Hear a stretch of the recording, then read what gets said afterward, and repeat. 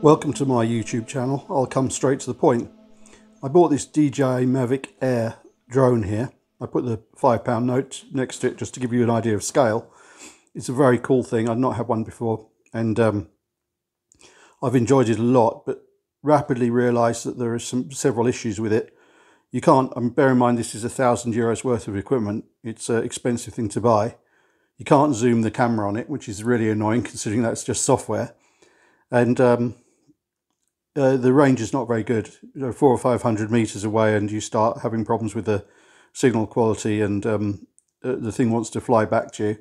I've seen other people on YouTube who've got better range out of them, but really they're quite limited, although a superb piece of equipment. Brilliant if you want to if you want to use it for taking pictures of houses and things like that, which is, being in the real estate business, is what I use it for.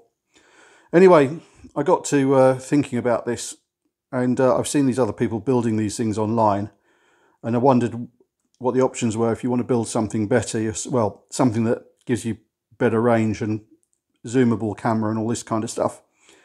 And that moved me on to buying a bunch of equipment here, which is a flight controller and radio equipment down here, and this drone here, which is a fixed wing aircraft.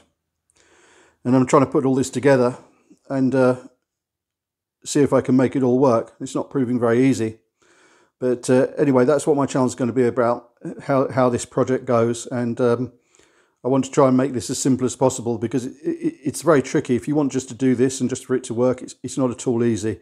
Most of the people in this game are hobbyists who have got oodles of time and pretty big budget, some of them by the looks of it, and none of it's made easy from what I can see. So my plan is to try and make this easy so it can be copied by people. Anyway, thanks for coming to my channel. Please like and subscribe and do all that stuff, and give me feedback in the comments, and if you have any questions, please put those in the comments too, because the whole point of this is to help other people. So that's what I'll try and do. Thanks very much.